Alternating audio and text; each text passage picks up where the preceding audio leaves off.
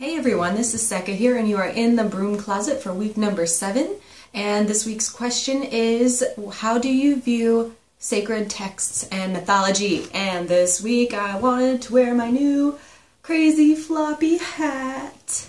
I don't know how to wear this thing yet, or if I'm even pulling it off, but I think it's dope. Who uses the word dope? Hold on. Will this work? Look at that, now I'm like Outback Jack. Okay, I really like this hat. Here we go.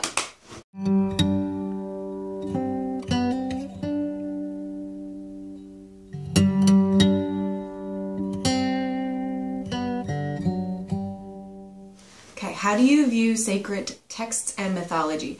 I love mythology, and I think I first started to fall in love with it when I was still in grade school. And I've always been very drawn to the strong female archetypes. Hi, Odin. And so, you know, whether, what are you doing? You're ruining the video.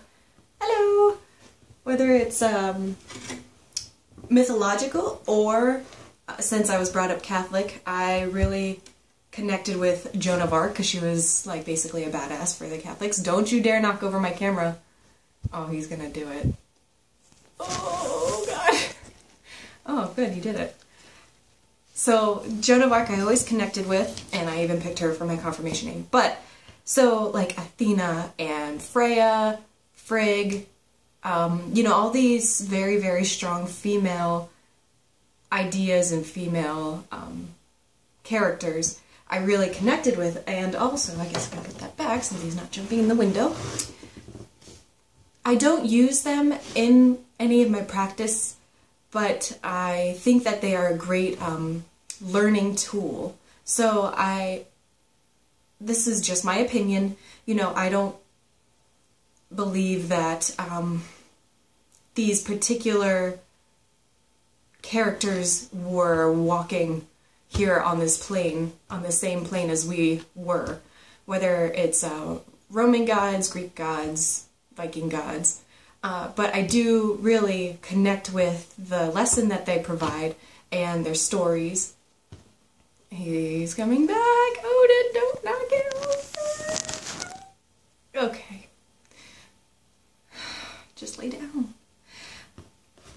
I named my cat Odin and the other cat Loki, so you can probably see where I connect more and with what culture. I really find the Viking culture fascinating.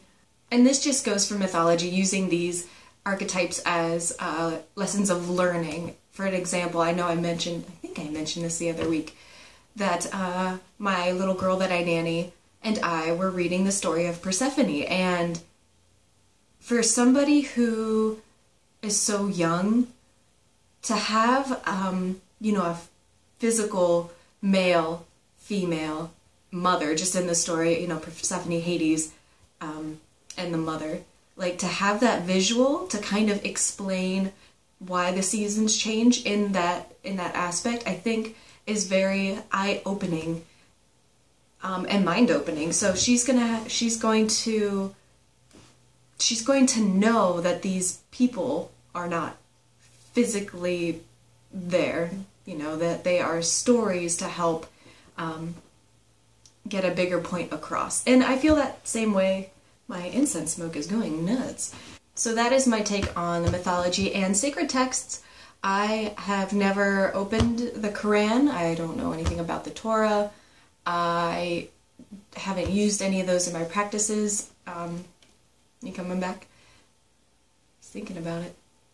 Do it. Come on. Good boy. There's dust everywhere. And I don't really use any sacred texts, like I said, for my practice.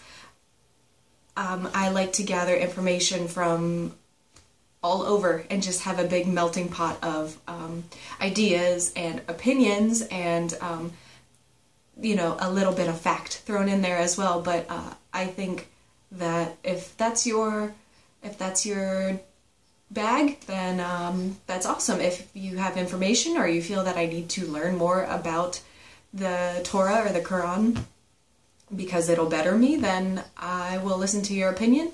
But for me, I don't read the Bible anymore. I know I have one. Like I mentioned, I was sent a study Bible, and at the time I was really interested to see what Scripture had to say. As far as sacred texts, they do not influence my... I'm playing with the smoke. I'm very distracted this morning. I think it's the hat. Is it the hat? So in a nutshell, I think that the myths and the folklore are such a powerful tool. Even if you are an older person, if you're no longer a child, they are a great way to wrap your mind around something that's bigger and that's a little harder to understand. So that is my answer for week number 7. I don't know how well this video is going to turn out, but thank you everybody for watching. Talk to you soon. Bye-bye.